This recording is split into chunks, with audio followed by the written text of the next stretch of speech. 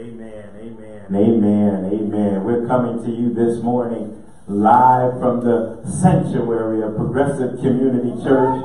We are here in the building today in the name of Jesus. They say as we do every day, this is the day that the Lord has made and that we will rejoice. We made up in our mind, hallelujah, that we're going to rejoice and to be glad in this day. Hallelujah. We made up in our spirits that we're going to rejoice on this day. We made up in our soul, hallelujah, that we're going to rejoice on this day. And it's something when your spirit and your soul connect, hallelujah, with your body. It's something when we become one with God. So that's our prayer today, that we become one with God on this day in the midst of our worship and in the midst of our praise, that we become one with God on this Palm Sunday. Hallelujah.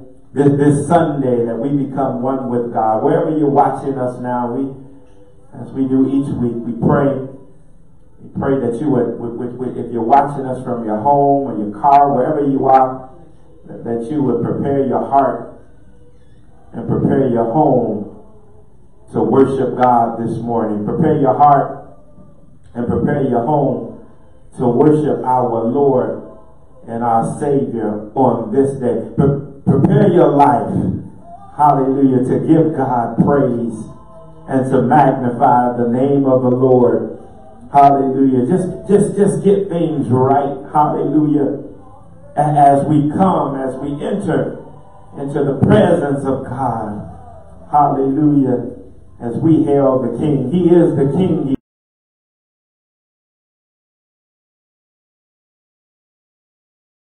Hallelujah. Thank you, Jesus. As we come before the Lord, declaring that there is none like you, Lord. None in heaven or earth. Why don't you prepare your heart now? Make room for the Lord in your house, in your room, wherever you are. Hallelujah. You might still have your pajamas on, but get your heart right. Hallelujah. As we come this morning to worship the Lord. And each week, I tell you, I don't know how God does it. He's just an awesome and amazing God. But he connects all of us by his divine power and his divine spirit. He connects our house with your house. Hallelujah. And he makes us one in our worship together. And so as we come this morning to worship the Lord and to give glory, honor, and praise to his name, let's do it as the word says, on one accord. Let's do it with one spirit as we operate in the truth of the Lord. Hallelujah. Let's come together in oneness to give God glory, honor, and praise. We're going to pray now. Hallelujah. Most gracious God, we thank you, we bless you, and we praise you on today, oh God. Oh God, we magnify you and we lift up holy hands in your sight. We come declaring this morning, God, that there is none like you, oh God. None like you in the heavens above, oh God, or in the earth below, or even under the earth, oh God. We thank you, O Lord, my God, for the work of your Son Jesus at Calvary's cross, O God. It is that work, O God, that has rescued us. And we thank you, O God, for salvation. We thank you for saving us, O God. That is something that we could not do on our own, oh God. It's something that we could not do by ourselves, God. But it was your Spirit. It was your Son, Jesus, who gave us a life that we might have a right to the tree of life, oh God. Not by works, oh God, that we do, but just by believing on you, oh God. And so today, oh God, we say thank you for salvation. God, we come declaring, oh God, that even though we've accepted you as our Lord and Savior, we said some things we shouldn't have said, God. We've gone some places we shouldn't have gone, God. We thought some thoughts we shouldn't have thought, God. We've done some things that we ought not have done. And then, God, you called us to do some things and we failed to follow through on what you called us to do. And today, God, we simply say, Lord, have mercy on us, oh God. Lord, we pray that you would wash us of our iniquity and cleanse us from all of our unrighteousness. Have mercy on us today, God, as we move forward in you, God. Your word says that we confess our sins, that you're still the God who's faithful and you're just and you'll forgive us of our sin and you'll cleanse us of all of our unrighteousness. And so today, God, we come confessing, oh God, that we might, oh God, be covered by the blood of Jesus. That as we approach your throne on this day, oh God, that as we come and we recognize who you are, that you are our God, you are our King, you are our Master, and we're covered in the blood, oh God. That we're made holy and that we're made righteous, oh God, not in and of ourselves, but through the blood of Jesus. And God, on today, we thank you for the blood that still works, the blood that still has power, the blood that still reaches to the highest mountain and the lowest valley. We thank you. God, we thank you for the blood that cleanses us, but it's also the blood that keeps us, oh God. We thank you today for the blood, oh God. We pray now, oh God, that you would move in our midst, oh God. Move in the midst of our service this morning, oh God. Move in our midst, oh God. Move in the midst, oh God. Hallelujah. By your might, by your power, and by your Holy Spirit, oh God. Break every yoke. In the mighty name of Jesus, God, free us from bondage this morning, oh God. The enemy wants us to walk in darkness, oh God, but we thank you that those who once walked in darkness have seen the great light. It is the light of the Lord and our Savior Jesus Christ. We've seen the light of the Lord operate in our life, and for that, God, we praise you and we thank you. We thank you, oh God, hallelujah, because, Lord, the enemy has a false light, God, a replication of your light, and he uses it, God, to draw us in that he might, Lord, keep us in bondage. But today, God, we thank you that we are free in you.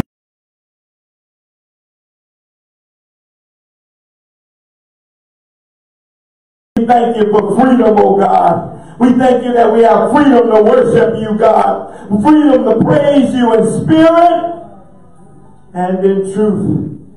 And so today, God, we thank you for that freedom today, oh God. We thank you, oh God, that you've moved us, oh God, to another realm in you, oh God, that we're no longer servants of the ruler of this world, oh God, that the darkness of this world and the enemy of this world no longer has power over us, God. But we thank you, God, for the power that you placed inside of us, oh God. Power to tread over scorpions and serpents, God, and not be injured, oh God. You've given us power, oh God, to speak truth to power, oh God, in the mighty name of Jesus. And we thank you for that power today, oh God. The power of your Holy Spirit that works in us, oh God. We thank you for that power today, oh God. We thank you, oh God, for the light of Jesus that shines in us, oh God. The authentic light of the Lord of the world. We thank you for that light, God. Hallelujah. Lord, let us do as the song says, oh God, let our light shine. Hallelujah. This little light of mine, God, help us to let it shine everywhere that we go. Help us to let the light of the Lord shine, that men might see our good works, but give glory, honor, and praise to our Father who is in heaven. God, we want to point others to you, oh God, and not to us. Not that they see us, oh God, but that they see all of you, Father. Let that happen on today, God. And then, God, we pray that there be a move in this place. That we do not leave out of this place, God, the same way that we came in. We might have come in broken, but God, let us leave out blessed. We might have come in hurt, God, but let us leave out healed, oh God. We might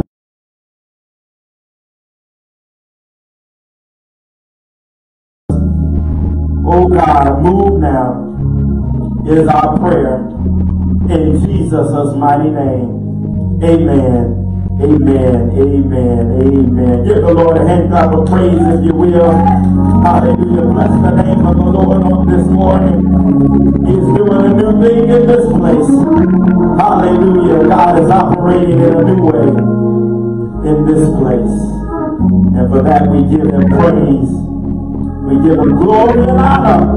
And we bless the name of the Lord. Yes, God. Hallelujah. This little light of mine, I'm gonna let it shine. Oh, this little light of mine, I'm gonna let it shine. This little light of mine, I'm gonna let it shine. Let it shine, let it shine, let it shine.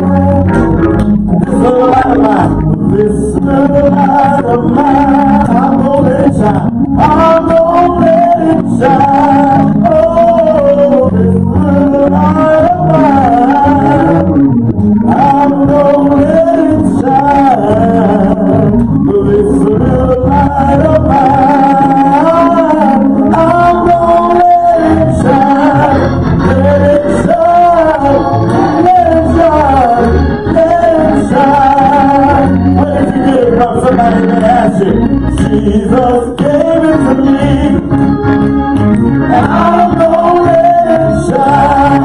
Oh, Jesus gave it to me, and I'm gonna let it shine. Yeah, Jesus gave it to me, I'm gonna let it shine. Let it shine. Yeah. Somebody else may ask, where you gonna shine at? Tell them, everywhere I go, I'm gonna let it shine. Oh, everywhere I go, I'm gonna let it shine. Everywhere I go, I'm gonna let it shine.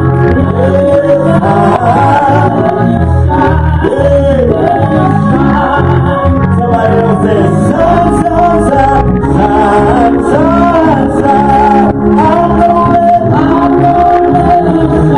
Shine, shine, shine, shine, shine. I'm gonna let it shine, shine, shine, shine. I'm gonna let it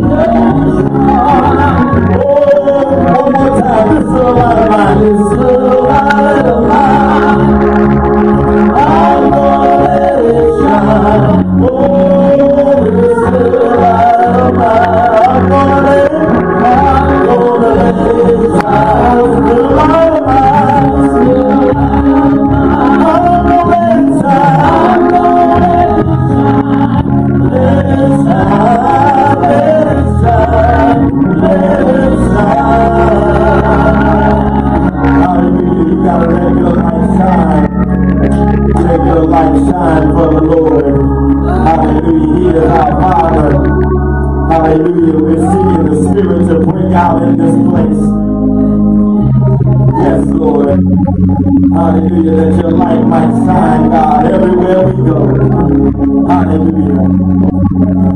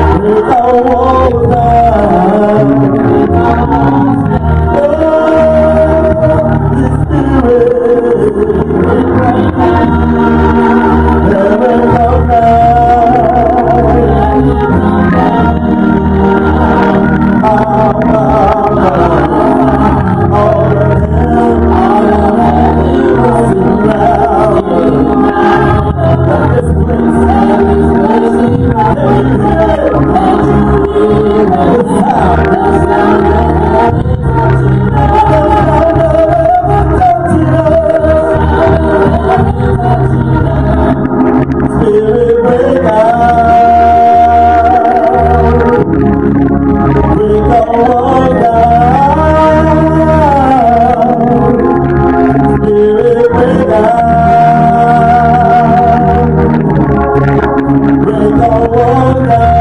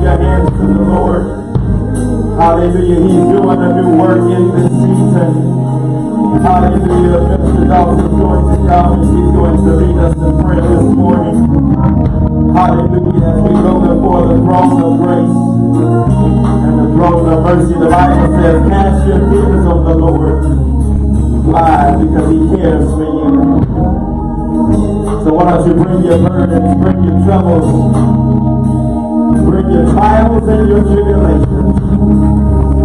Place them at his feet at the altar. Hallelujah. Here's the beautiful thing about the altar. There was once upon a time when there was a curtain, hallelujah, that was in front of the altar, and it separated us from God. Hallelujah. And every year, once a year, and only once a year, could the high priest enter into the Holy of Holies. Hallelujah. To the most holy place to offer, hallelujah, sin on his behalf, the behalf of the nation. But thanks be to God that when Jesus Christ was on the cross, that the veil that was in front of the temple, it was torn into from heaven to earth, from the top to the bottom. Now I can come before the Lord. Lord, I love you.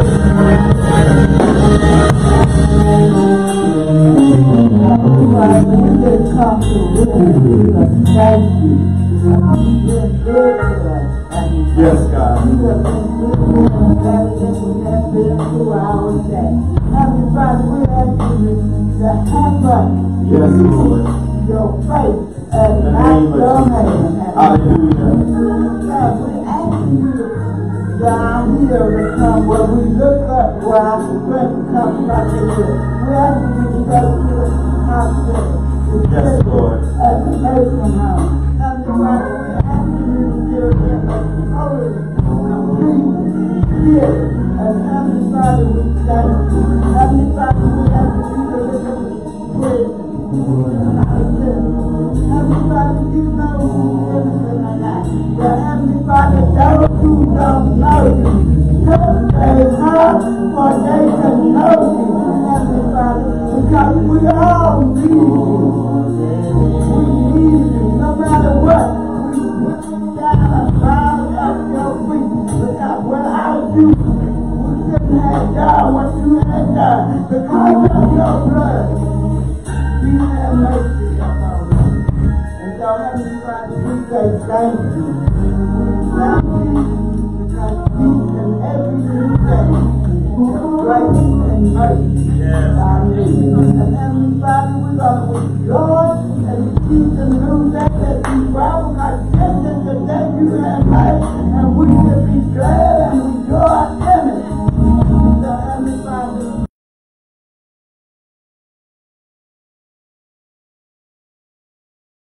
not who wanting us, but to focus upon you. And Heavenly Father, shower us down with your blessings. In Jesus' name, amen.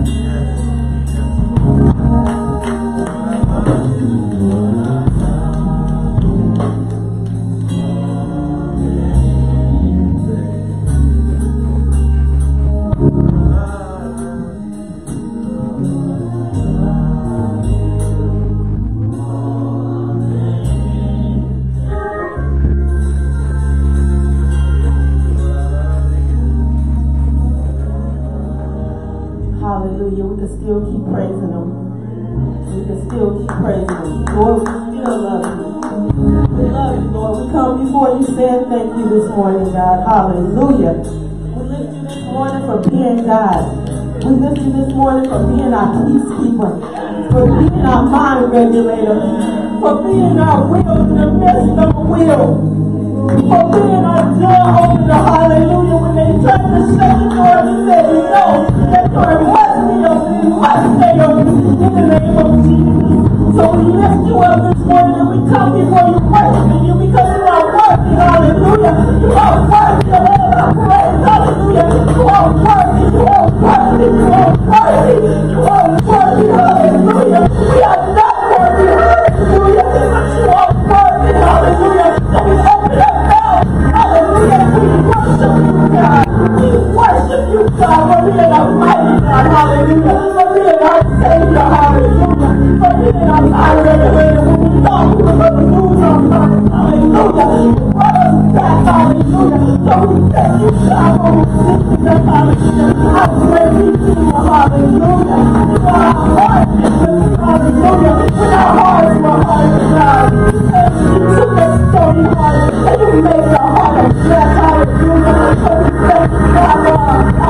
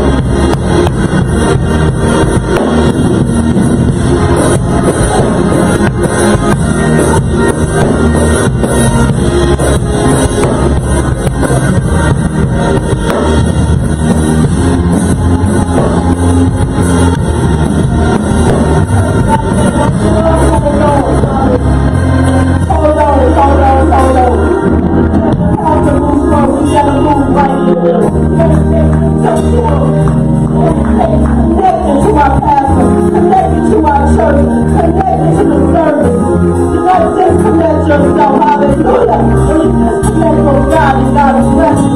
And that's why God will, God, to stay connected together as a church and as a church family. Hallelujah. This is good ground. Hallelujah. No matter what anybody says, this is good ground. Holy ground. Hallelujah.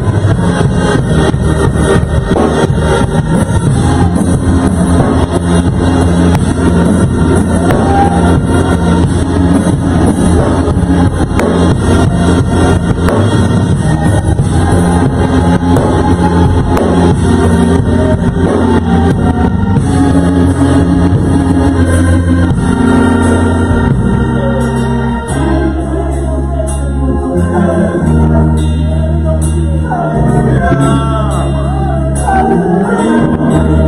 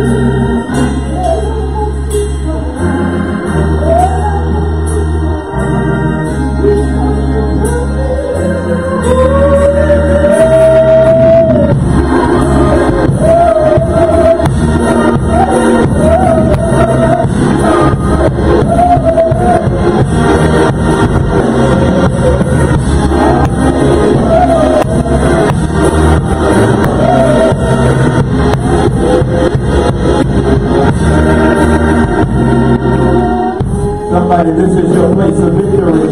Hallelujah. This is your place of victory right now, right here. Hallelujah. All you have to do is open up your mouth and shout. Hallelujah. I see the walls coming down now in the name of Jesus. If you can open up your mouth, go ahead, go hold tight. Hold tight.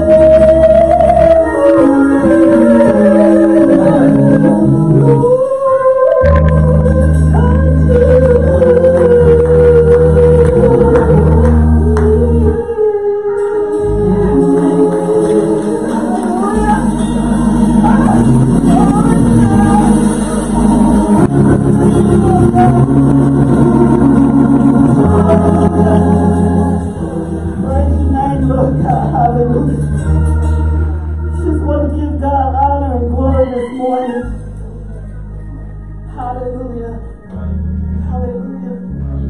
I really didn't have a name for this message this morning, but he just gave it to me. He said, entering into Jerusalem. That's what the name of this lesson is. And our scripture is coming from John chapter 12, verses 12 through 19.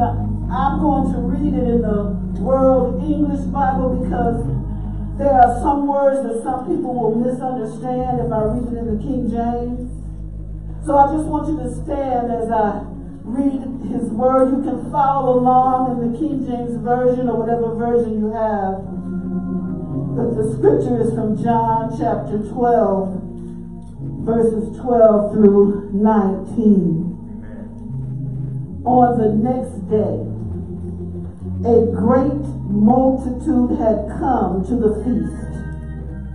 When they heard that Jesus was coming to Jerusalem, they took the branches of the palm trees and went out to meet him and cried out, Hosanna! Blessed is he who comes in the name of the Lord, the King of Israel. Jesus, having found a young donkey, sat on it. As it is written, don't be afraid, daughter of Zion. Behold, your king comes sitting on a donkey's colt. His disciples didn't understand these things at first, but when Jesus was glorified, then they remembered that these things were written about him, and that they had done these things to him. The multitude, therefore, that was with him when he called Lazarus out of the tomb and raised him from the dead was testifying about it. For this cause the multitude went and met him, because they heard that he had done this sign. The Pharisees therefore said among themselves, see how you accomplish nothing. Behold, the world has gone after him. The world has gone after Jesus. I want to just give God thanks this morning and give him praise. Thank you, Pastor, always for giving opportunities for people to stand up here. You guys may be seated. To stand up here in this area, it's an honor. Yes, it is. And so we just give you thanks. Oh, Father God, I'm just a vessel, Lord God. So use me today, Lord God, to give you glory and honor and praise, Lord God, to speak your words, Father God. From your throne room to my mouth, from your throne room to my lips, from your throne room to my mind, from your throne room to my heart, Lord God. Let these words be your words. Hallelujah. Let these thoughts be your thoughts.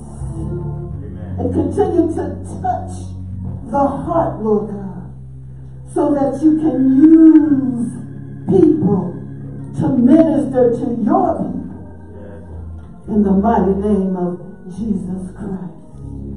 Amen. Amen. Today is Palm Sunday. Jesus is entering into Jerusalem. This is his last stand. The last challenge that he has to face on this earth.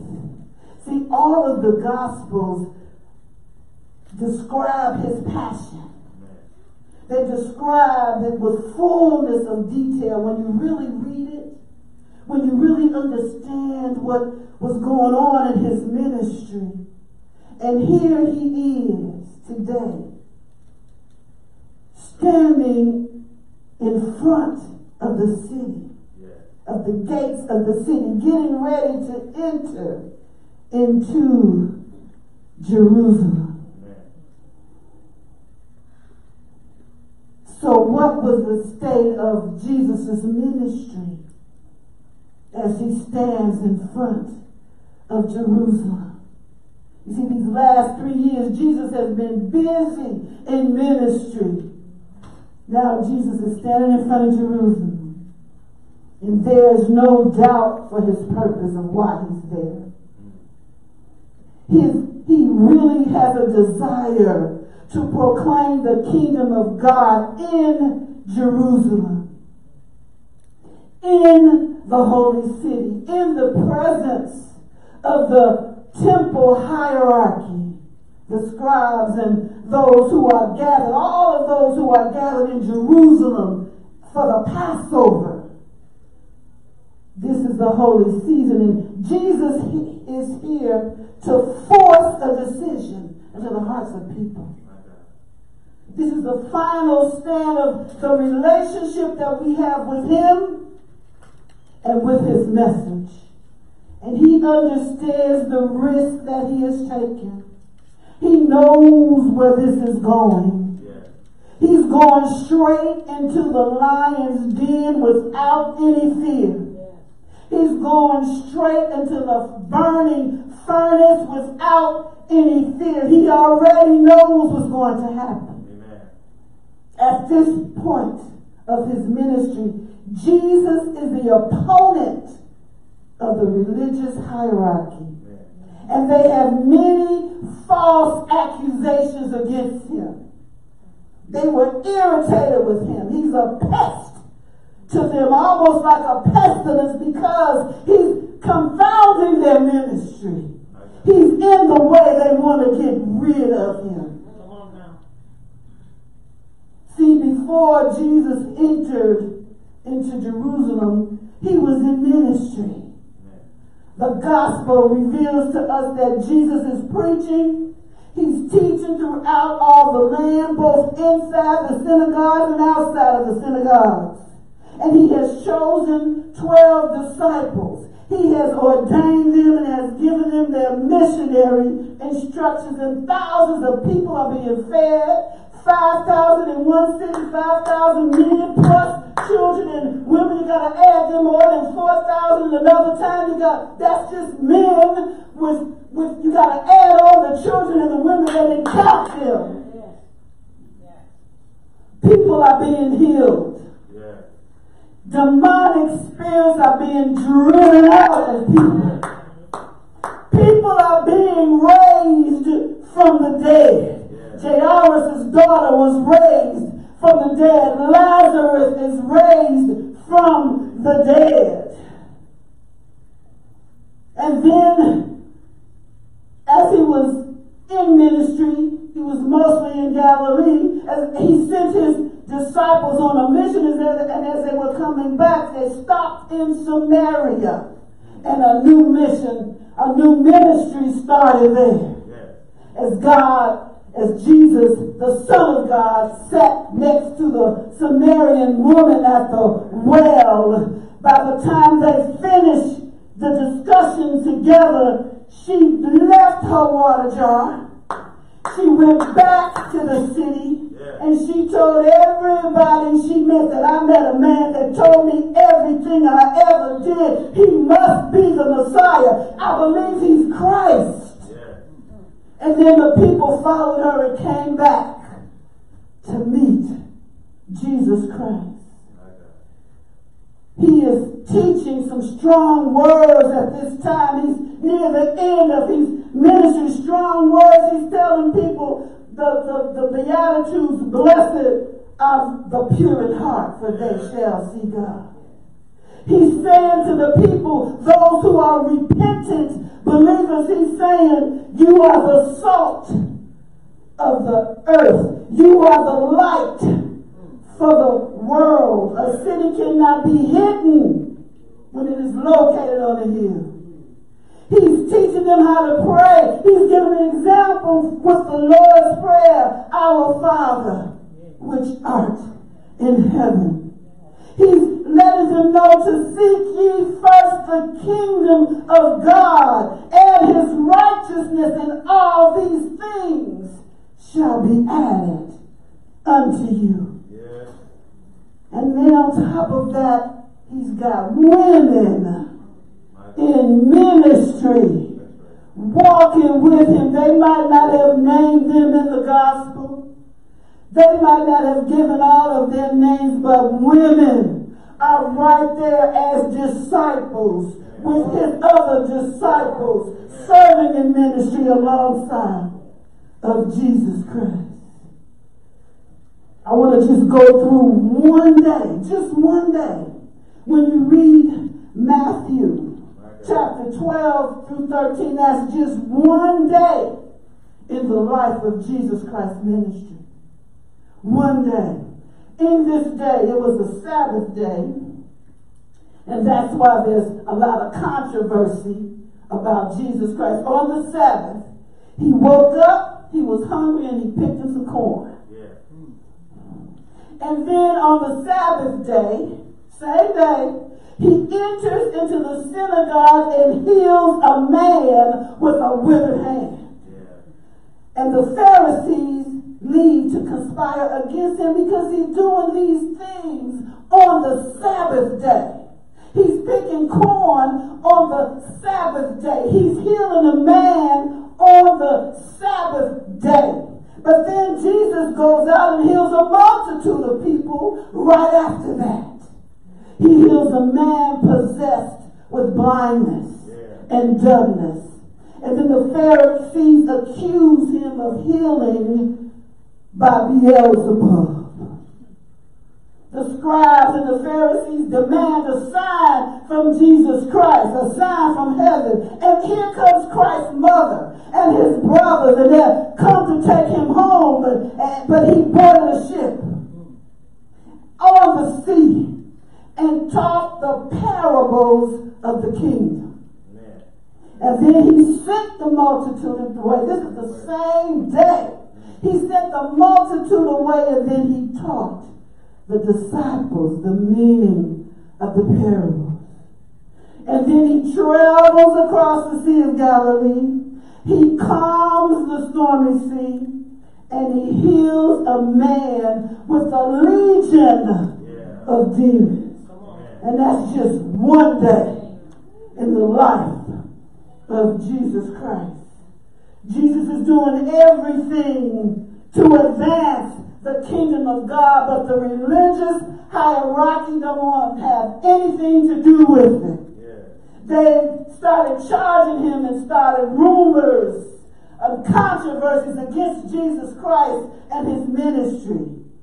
So now here he is, getting ready to enter Jerusalem. And they have charged him with all these controversies. They say he's a blasphemer. See, when he claimed to forgive people's sins, they said you are blaspheming against God. In Matthew chapter 9, verse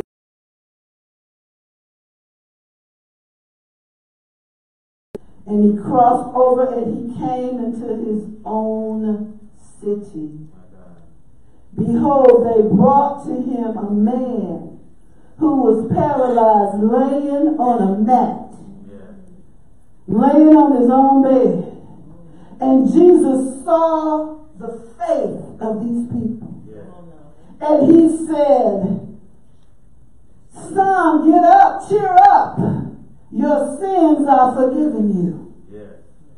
But the scribes were there. And they said to themselves, this man blasphemed. And Jesus, knowing their thoughts, said, why do you think evil things in your heart? For which is easier to say, your sins are forgiven, or say, get up and walk? But that you may know that the Son of God has authority on earth to forgive sins. He looked at the paralytic and he said, get up, take up your mat, and go to your house. And he arose and departed to his house. And when the multitude saw it, they marveled and they glorified God, who had given authority to this man. But some of the scribes who were sitting there, hallelujah, who were sitting there, reason in their hearts, why does that man speak this way? He is blaspheming. Who can forgive sins but God alone? See, they also had an issue with him. Another controversy was the friendships that he kept. He was frequently hanging around with sinners and tax collectors. And see, time and time again we will read in the Gospels, it speaks of Jesus Christ, how freely and naturally he associated with those who were sinners and who were publicans, is what they call it in the Bible. Publicans, tax collectors. See, first of all, we got to get the right impression about Jesus Christ. These are not the only people that he's hanging around with. He's hanging around with all kinds of people, common people, other people that have a different mindset on what Judaism is all about. He's hanging around with strangers. He's not just hanging around with sinners and publicans, but because he has this association with this minority of people, these sinners and these publicans,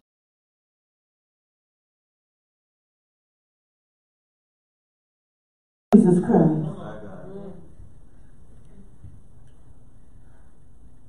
See,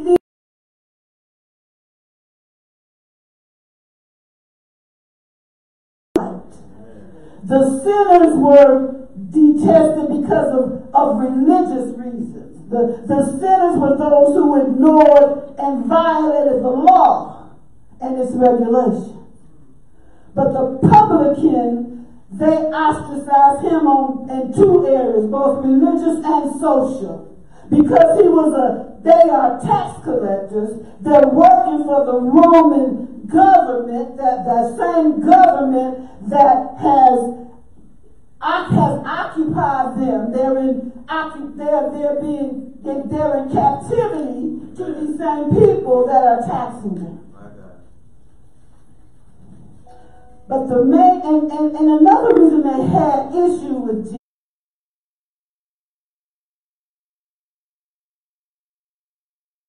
Jesus, because one of his disciples called Matthew was a tax collector. A tax collector. Tax collectors were deemed to be extortionists, cheaters, thieves. If a tax collector came into a Jewish person's house, a law-abiding Jewish person's house, their house could be deemed unclean. And because the offense increased, because Jesus was eating with these people, he invited them. They invited him into their houses. He invited them to come eat with him, to sup with him. See, table fellowship was something that was very intimate and precious to the Jewish people. So the Pharisees are upset. They're in shock. How can he eat with these sinners and with these publicans, these tax collectors, these people? It's just he's committing his sin himself. Amen. Just by eating with them.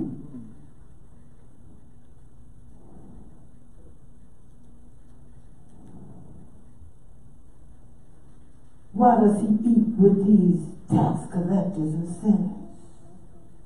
See, eating with them is a breach of etiquette. It's a defiance against their regulations. It's their regulations concerning purity.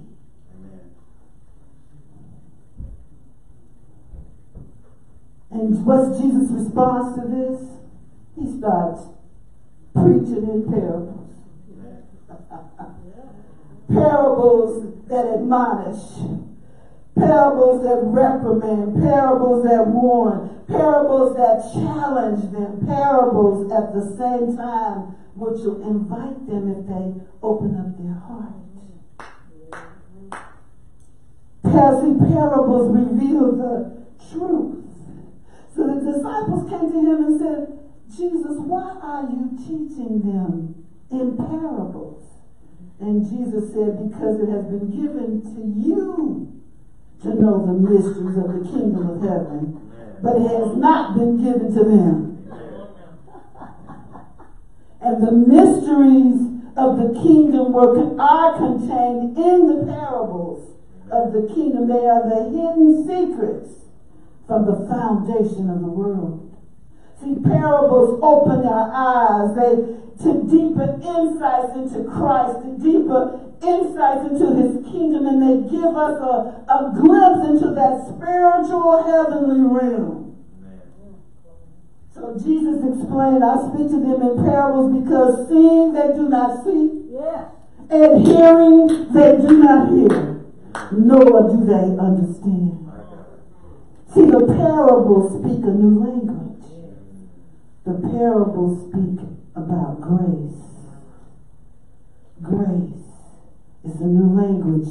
See, the law was given through Moses. Hallelujah. But grace and truth came through Jesus Christ. Hallelujah. God's unfailing love and faithfulness came through Jesus Christ. But they're not still through. They still have more controversies against Jesus. They accused him of breaking their traditions. He doesn't fast. He's violating the Sabbath regulations. He's not washing up. You violating the law, Jesus.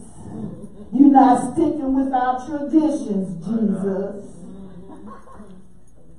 But see, what they didn't understand was that the law that God gave to Moses, yes, it was a perfect standard to live your life by, but that same law, even though it was perfect, it revealed the imperfection that's inside of people. My God. See, the law gave people the knowledge of sin, but not the solution. Jesus Christ himself was born under the law of Moses. It says in Galatians 4, verses 4 and 5, but when the time had fully come, God sent his son, born of a woman, born under law, to redeem those under law, that we might receive the full rights of being his children. And then Jesus was sinless under the law. Amen. He was the promised Messiah. He came to fulfill the law of Moses. He said, do not think that I came to destroy the law or the prophets. I did not come to destroy. I came to fulfill. Amen. Not only did Jesus, was he the promise, hallelujah, he is the solution, hallelujah. He kept the law, hallelujah. He's the only person who ever lived that kept the law perfectly. Amen.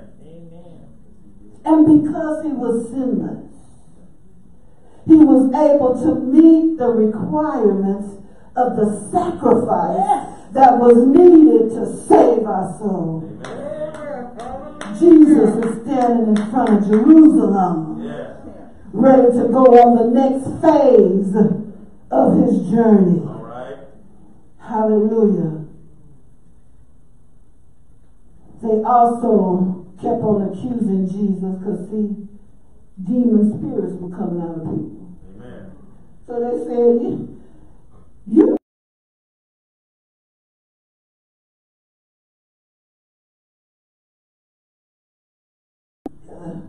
only thing that can get rid of devil is the devil. That was their belief. See, when Jesus, again, we're going to go to Matthew, I'm going to go to Matthew chapter.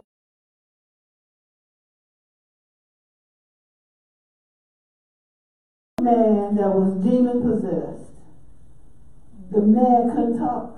He was mute. And when the demon was cast out of the man spoke. And the multitude marveled.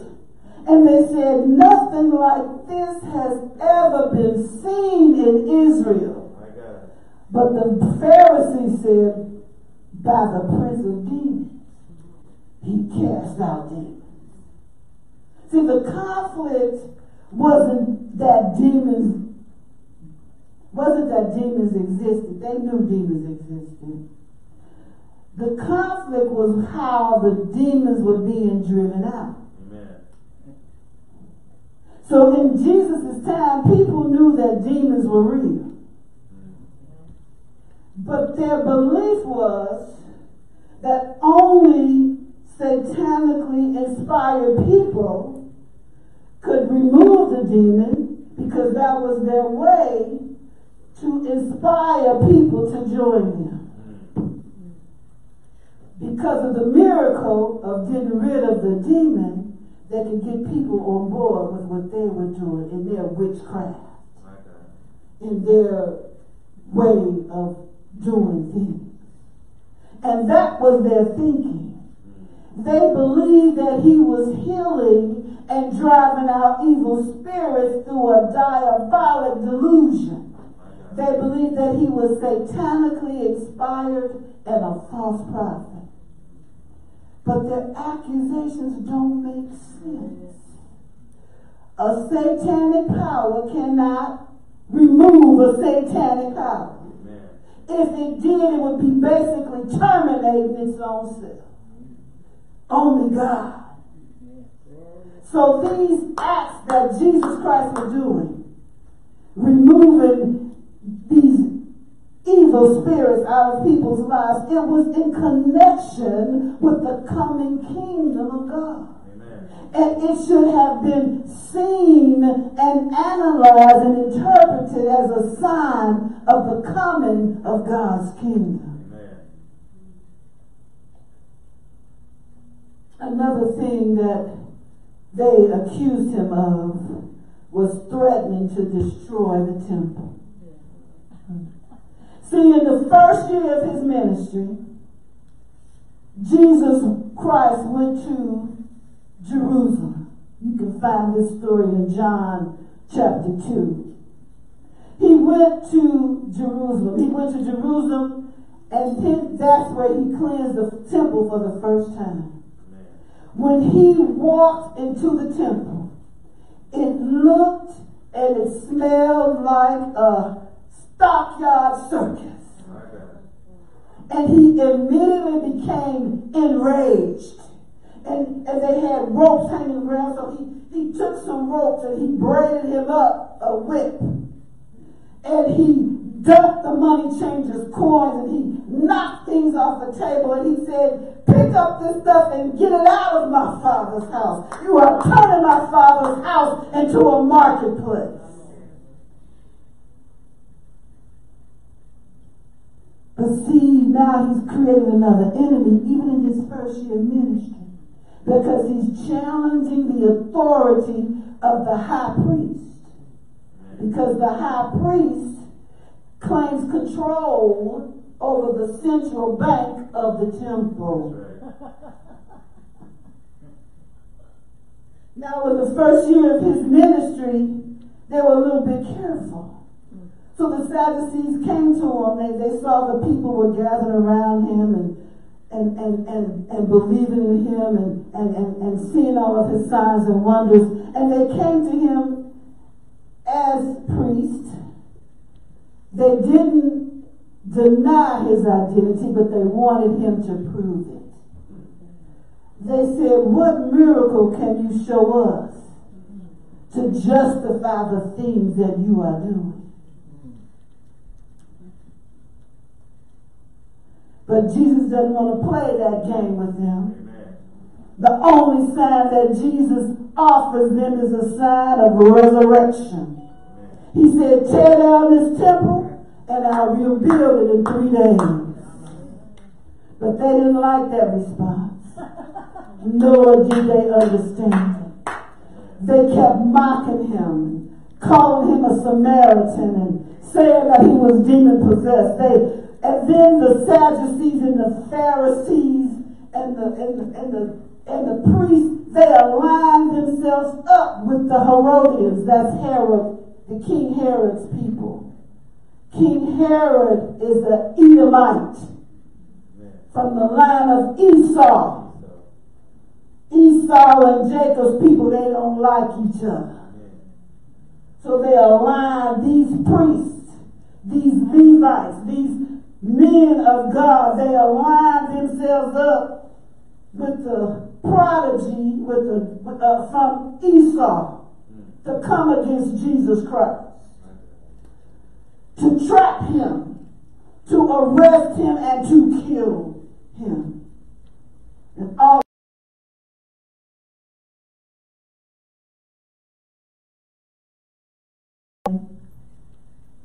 when they came to Caesarea Philippi, he asked his disciples, "Who do people say that I am?" And they said, "Well, some say you John the Baptist.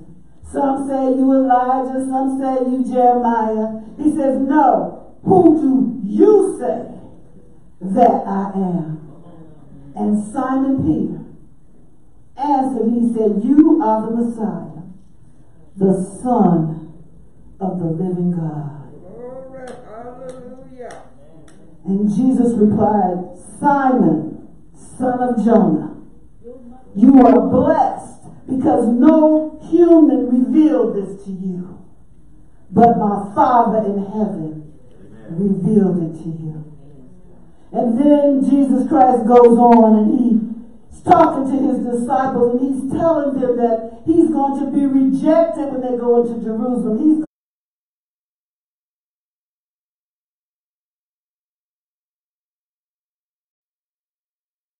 going to be, his death is going to happen while he's in Jerusalem. He's going to be resurrected when he goes into Jerusalem, and he's speaking of this daily and teaching them. He says, when I go there, there's going to be people. I'm going to suffer under the leadership of the chief priests and under the scribes, and he said they're going to kill me, but on the third day I'm going to be brought back to life. But Peter didn't like what Jesus was saying, and Peter took him to the side and said, Jesus, heaven forbid, Lord. This must never happen to you. And Jesus turned and said, "Peter, get out of my way, Satan. You are tempting me to sin. And you aren't thinking the way that God thinks, but the way humans think. So take up your cross and follow Jesus." That's the next thing. He said, take up your cross and follow me. Those who want to come with me must say no to the things that they want and pick up their crosses and follow me. Amen. A few other things happened before they entered Jerusalem. Jesus keeps talking about his rejection, his death and resurrection. They go over to the mount, and he takes Peter and James and John, and they were able to see his transfiguration. Yeah. And then from there, he goes out and meets a multitude, and a boy with a demon is healed. And then it's time for the temple. They get ready to go to Jerusalem, but they need some temple tax when they go. And these people been coming to Peter saying, "Look, you need to pay some temple tax to us. Don't your master, don't Jesus pay temple tax?" And so Peter went to him and Jesus said, "Well, what do you think, Simon? Who do you think should receive these taxes?" Right. "Well, who do they get their taxes from? From children or from strangers?" And Peter said, "From strangers." And Jesus said, "Therefore the children are exempt. But lest we cause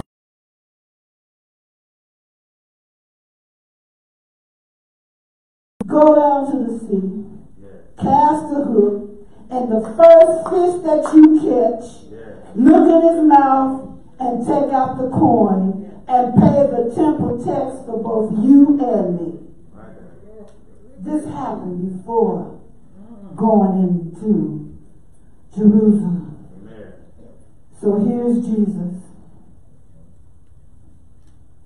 in front of the gate of the city, going into his final stand, fully conscious of what is getting ready to happen. Yes. And he's entering into the city, and a great multitude had come to the feast. See, the multitudes were there because they knew about what happened to Lazarus. Amen. They heard that they knew Lazarus was dead. He was thinking it was 4 days. He was in that tomb. And he rose, that man got up from the grave. That was a true sign to the people. And so they're coming.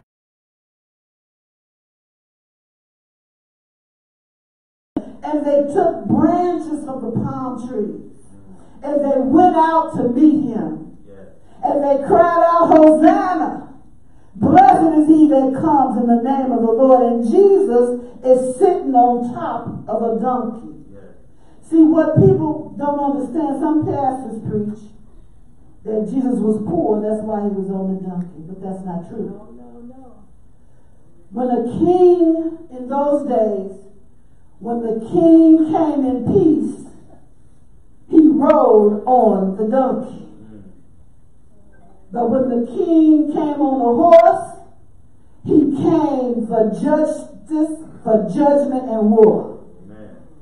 So Jesus Christ, even though he's going into warfare, he gets a donkey and he's coming in peace. He enters in peace. Amen. And I want to just clarify that again. When the king comes on a donkey, he's coming in peace. And you can find that in Zechariah chapter 9, verse 9. It says, rejoice greatly, daughter of Zion. Shout, daughter of Jerusalem. Behold, your king comes to you. He is righteous and having salvation, lowly, riding on a donkey. Your king is coming in peace. And how do we know that when the king comes on a horse that is war? Go to Revelation. Chapter 19, verse 11. Amen. It says, I saw the heaven open, and behold, a white horse. And he who sat on it is called Faithful and True. In righteousness he judges and makes war. So here's Jesus. He's coming in peace. Yeah. He's not coming in war. Amen. It's not that day yet. In this day, he's coming to save. Amen. And the people are shouting, Hosanna. They're waving their palms and their cloaks, and they're spreading them on the road. See what they're doing? This is a glorious entry up to the temple. Amen. What they're doing is that they are shouting to Jesus Christ Psalms 118. We say part of it all the time. This is the day that the Lord has made. Let us rejoice and be glad in it. We beg you, O Lord, save us. Hosanna, save us. Hosanna means save us. We beg you, O Lord, save us. We beg you, O Lord, give us success. Blessed is he who comes in the name of the Lord. We bless you from the Lord's house. The Lord is God, and he has given us life. March in a festive procession with branches to the horns of the altar. These people are honoring Jesus Christ as Messiah, as Lord. They're saying, save.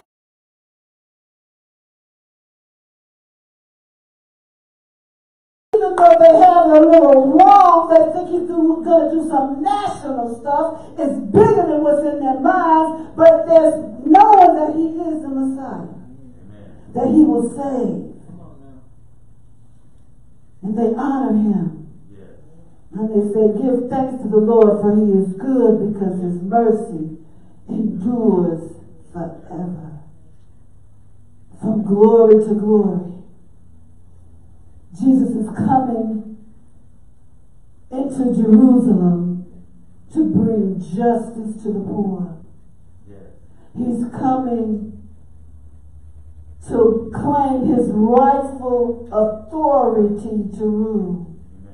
He's coming, and the people are celebrating him as a king of Israel. But that won't last too long, because he's going into the city of Jerusalem, and after the priests and the Pharisees and the Sadducees get through, these same people in the crowd will reject him because they've been influenced by the priests. I just thank God for how his word is so powerful. He sent his son from glory to glory. He sent his son to us. He sealed his son. He taught his son. He anointed his son. He honored his son. He commanded his son. He bore witness to his son. He loved, and he loves his son. He delighted in his son. He heard his son. And now, as he enters into Jerusalem, God is offering up his son for our salvation. And Jesus is going, and he's going to fulfill the work that God has given him. Because he knows that after he is offered up, he's going to be raised up. He's going to be exalted. He's going to be glorified. He's going to be made the head of the church. Hallelujah. He's going to be everything that his office calls for him to be. As the King and as the Son and as our Savior. We thank you, Father God. We give you praise and thanks, Lord God, for this day. At this time, I'd like to just open up the church. I'm done. My ministry is done. I want to thank God for keeping me up till the wee hours of this morning. Hallelujah. I love how God works, you know. You think you got one thing and he said, not that. Hallelujah. I just want to say this morning that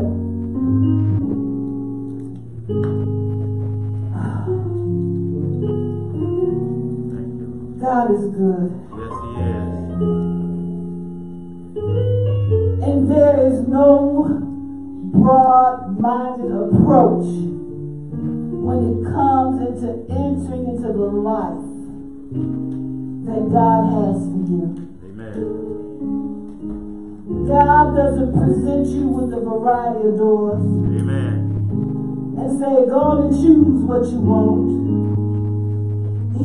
He said that once you pick the door, then I'll stand. He doesn't do that. He doesn't say, pick your own door.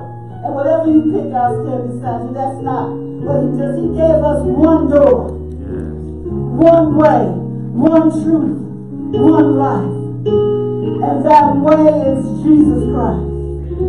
He is the only way, the only door for us to enter into God's kingdom. And believe me, it is true that God has a plan for your life.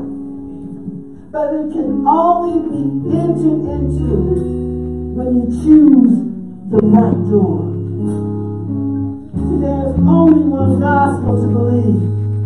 There is only one truth to embrace. There is only one shepherd to follow. Only one Savior to trust. Only one Lord to serve. Only one Master to obey. So whether you are a Jew or a Gentile,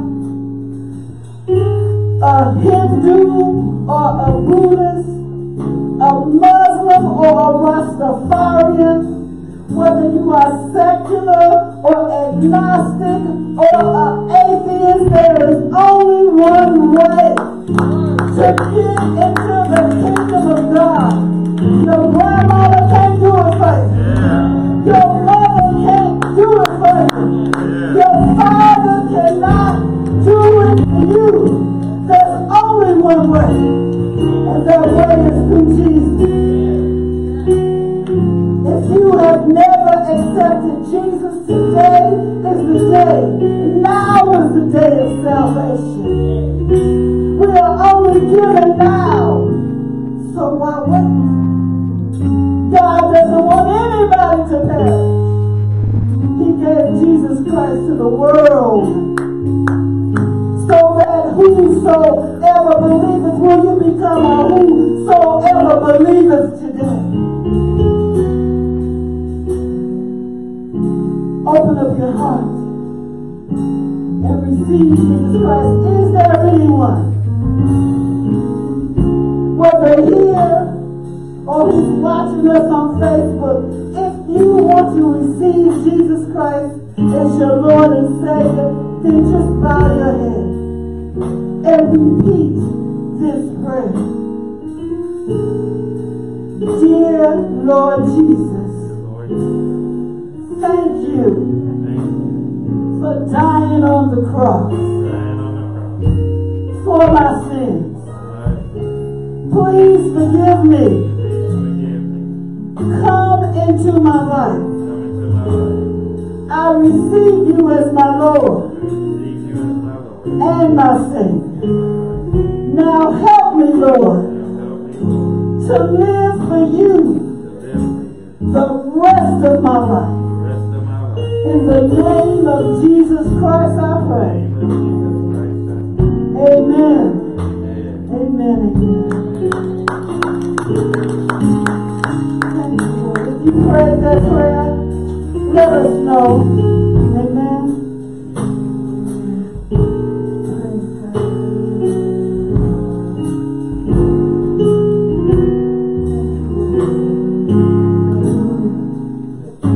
Amen. Give the Lord a hand clap of praise. Hallelujah for the messenger and for his message. Amen. Amen. Amen. What a powerful word from the Lord this morning. Hallelujah. Thank you, Lord. Can you say as those in the scripture, Lord, thank you for saving me. Hallelujah. They had to cry out, Lord, save us. But we're on the other side of that. Hallelujah. And so we can say, Lord, thank you. Is there anybody who can say, Lord, thank you for saving me? Lord, thank you for rescuing me. Lord, thank you for delivering me. Lord, thank you for bringing me out. Lord, thank you. Hallelujah. We're on the other side of it, so we can say, thank you, Lord. Hallelujah, for all that you've done in my life. There is none like you. Hallelujah. So we too can cry, Hosanna. And we can cry for a different reason. Because God has been good to us, church. Hallelujah. Has he been good to you? Has he made a way for you? Has he opened doors for you? Has he brought you out of anything? Has he carried you? Has he seen you through? Has he been a way maker? Has he been a heart fixer? Has he been a line regulator? Thank you! When I think about the goodness of Jesus and all that he's done for me, my soul cries out, hallelujah! I say, thank you, God. Thank you, God. Thank you, God.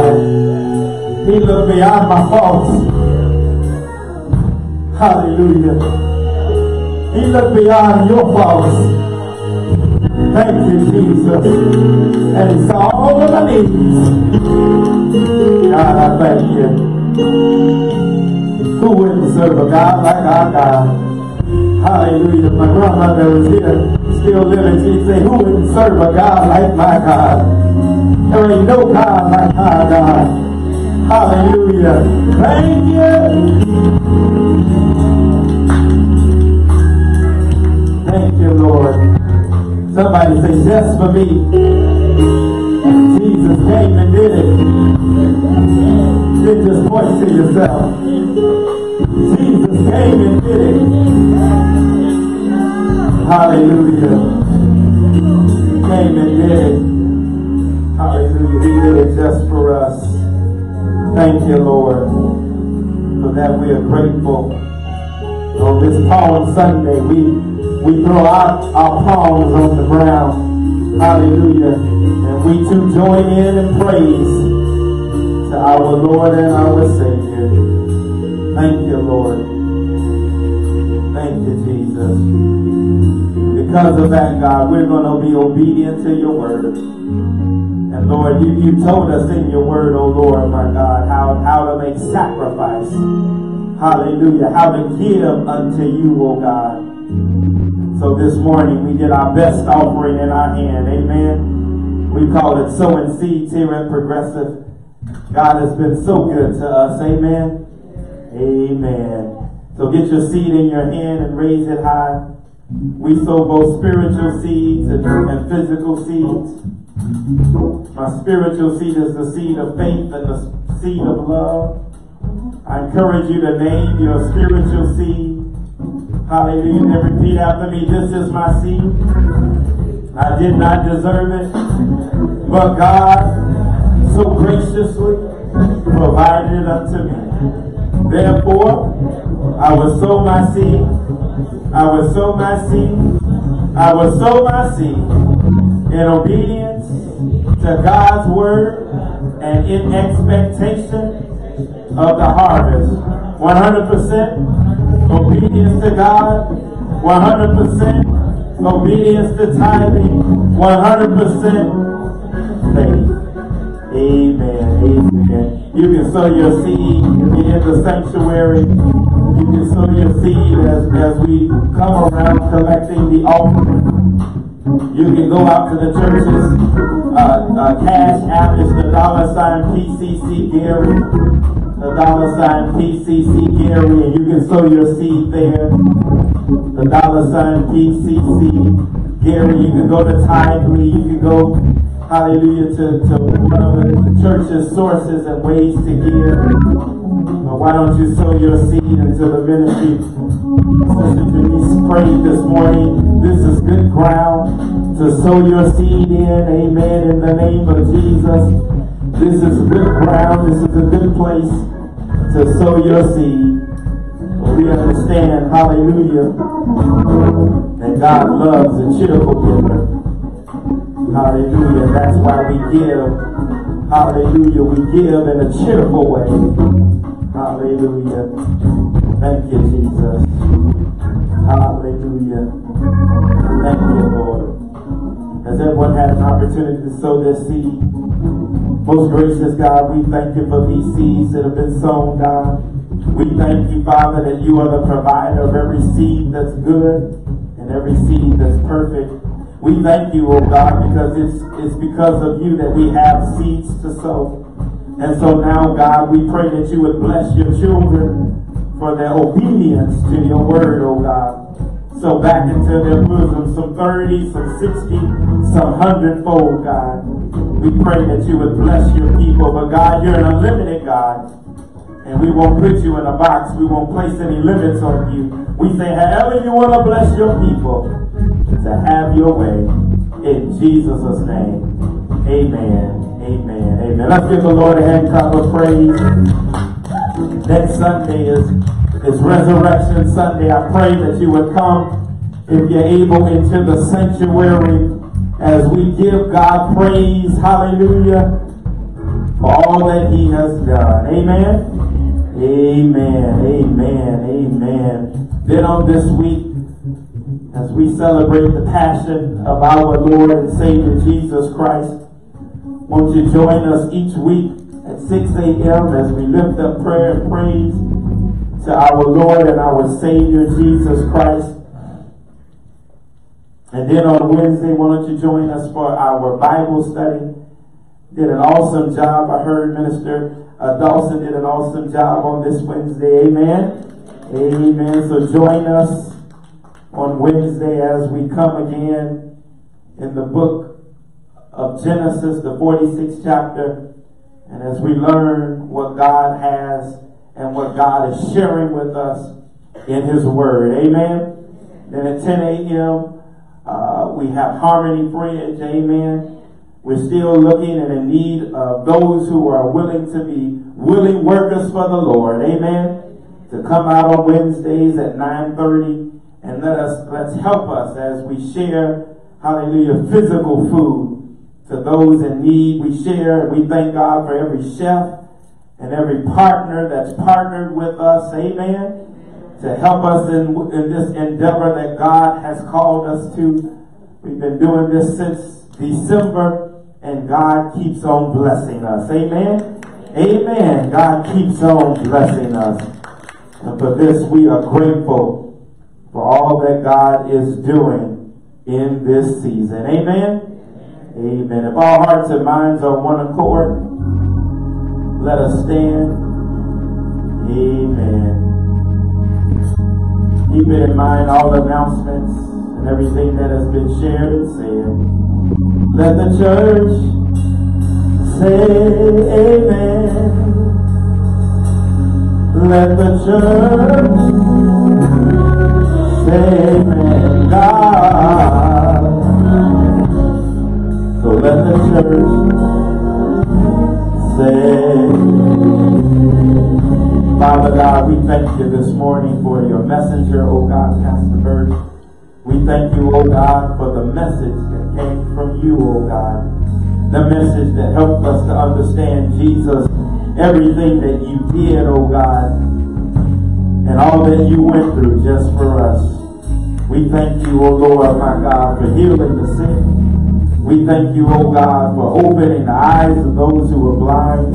We thank you, oh God, for providing speech for those who are mute. We thank you, oh God, for healing those with withered hands, oh God. We thank you, oh God, for healing those that were paralyzed. God, your word helps us to understand that you're the same God. And if you did it for them, that you're still the same God with all power in your hand. And that you can do it for us. So do it in this season, oh God, for your children as we call out and cry out unto you. Lord, as we face our own Pharisees and scribes and Sadducees in our day, we pray, oh Lord, my God, that we are not discouraged, but Lord, that we're encouraged and continue to move forward in you. Now, God, we pray that you would bless your children as we leave this place, but never from your presence. Bless your children, oh God. Shower and rain down upon them, Father. Give them victory in every area of their life. We thank you, oh God. Now unto him who is able to keep us from falling and to present us before his presence with exceeding great joy. To the only wise God, our Savior, be glory, honor, dominion, and power, both henceforth, now, and forevermore. And the church all said, amen. Amen.